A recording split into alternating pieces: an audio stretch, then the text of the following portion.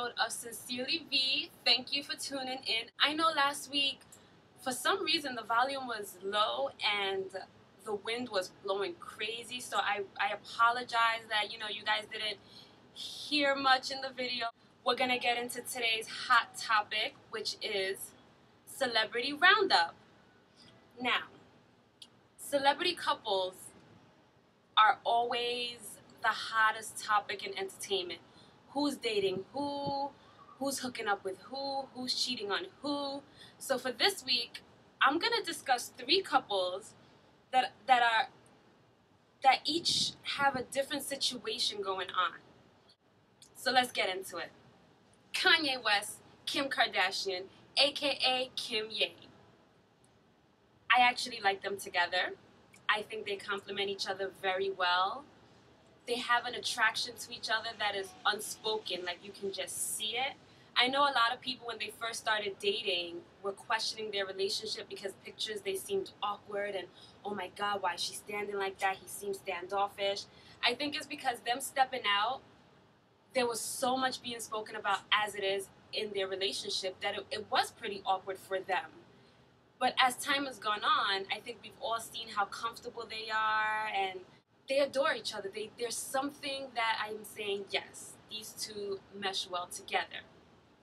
We've also seen a difference in Kim when it comes to the relationship. She's wearing less makeup, and that brings me to her ex-hubby, Chris Humphries, because he said so many times, especially on Keeping Up with the Kardashians, that I love Kim without makeup, she's more beautiful without makeup, but she would continue to wear makeup. Like, she wasn't even paying him any mind. But with Kanye, she stripped down, less makeup. There was one point where she had cut her hair or taken out her extensions. She's added it now. She just seems more comfortable and more in tune with who she is, which I think is a good thing, When it comes to the dropping of the song, okay, Perfect Bitch. It's probably going to be a hot song. Kanye is such a mastermind, and he's so good at what he does. The song is probably going to be crazy dope. But why not call it, as one of our readers on She's So Major said, Perfect Beauty, Perfect Lady, Perfect Woman. Why call it Perfect Bitch? And the fact that Kim says she's honored by the fact that she's his perfect bitch is another thing. Like, that's why men feel it's okay to say things to women and put them down. Because perfect bitch, to me and to a lot of our readers on She's So Major, that's not a compliment. But, if that's what Kim likes, she's in love. So we'll just let her be in love and be that perfect bitch for Kanye. The second couple is another Kardashian. The Kardashian family, they're all like, woo, but we're addicted to them.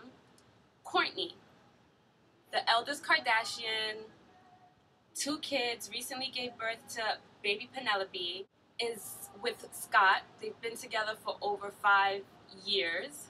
Scott always feels not in sync with the family, which we all see.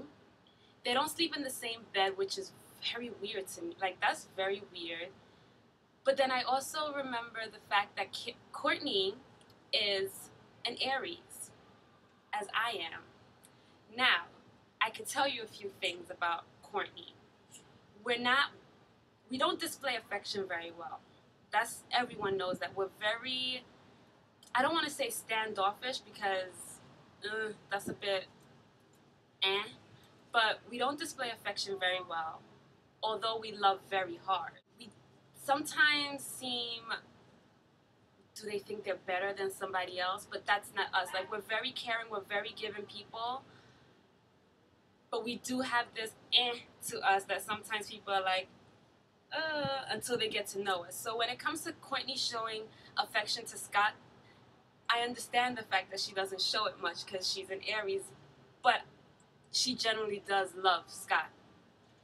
I was a bit turned off by the cover of this week's Us Weekly, because even though it's about mother and child on the cover, I feel like Scott should have been on the cover.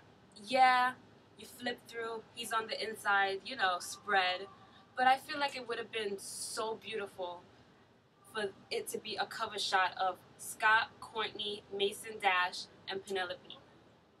But you know, these Kardashians is all about them. You can't even bring the baby daddy in the situation. He can't.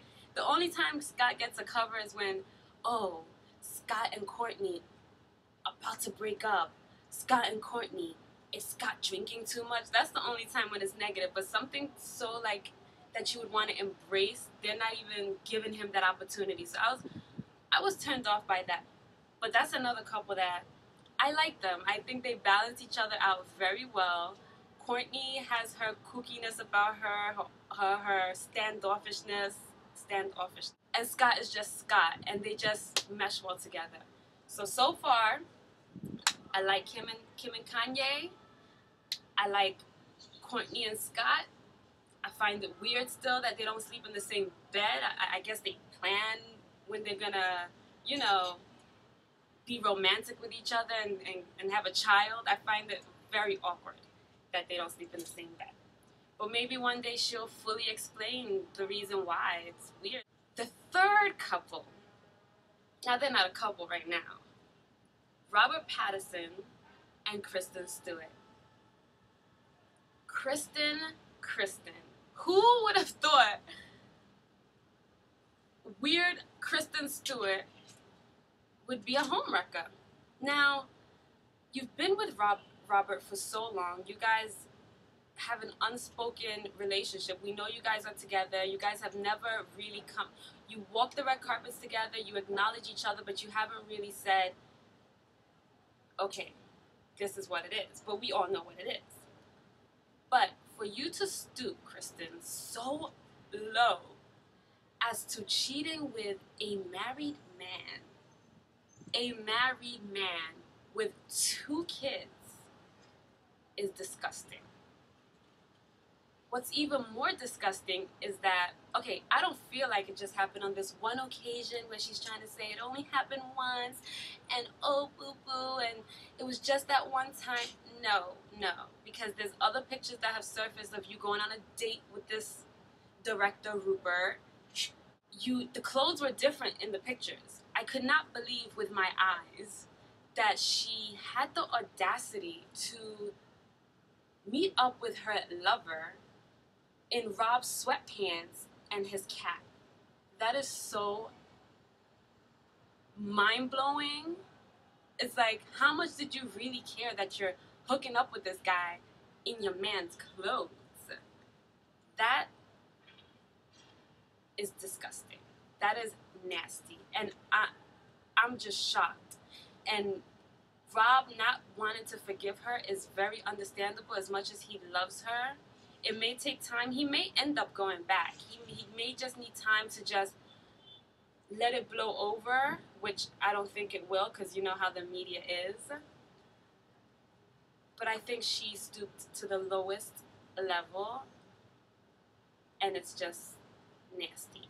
And it's crazy because weeks before she had done an interview saying, oh, I need something crazy to happen in my life. You know, I need some excitement. Something to that effect.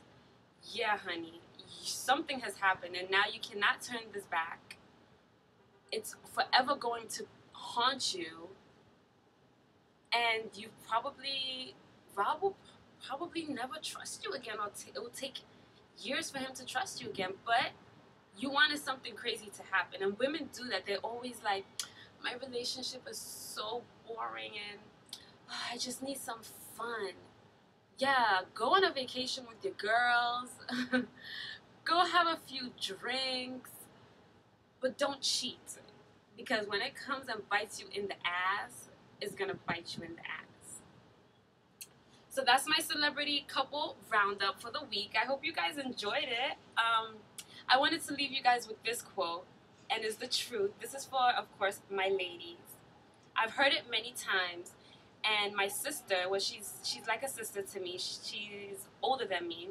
She put up on her status the other day, marry the man that loves you more, not the man that you love the most. I love it. See you guys next week.